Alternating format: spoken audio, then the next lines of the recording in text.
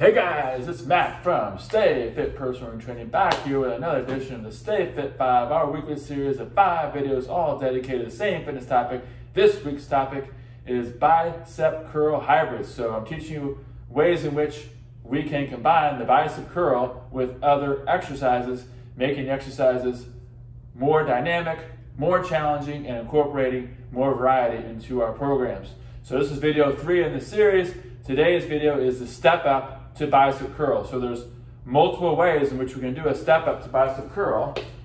And so I'm going to show you 2 different ways. The first is a forward step up with one leg to a 2-arm bicep curl. So my left foot will lead, I'll step up with left, and I will curl, step up with left, curl. And then of course after I do my reps on one side, I would do the same thing on the other side. Step up with right, curl, step down with right, step up with right, 2-arm bicep curl, step down with right.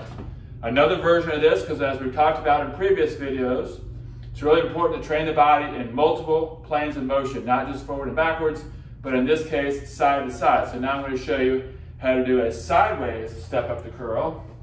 So I'm just going to step on from the side. Left up first, right follows, curl, and then right down first, left follows. Left up first, curl, right down first, left follows, and of course, I would do the same amount of reps on the opposite side.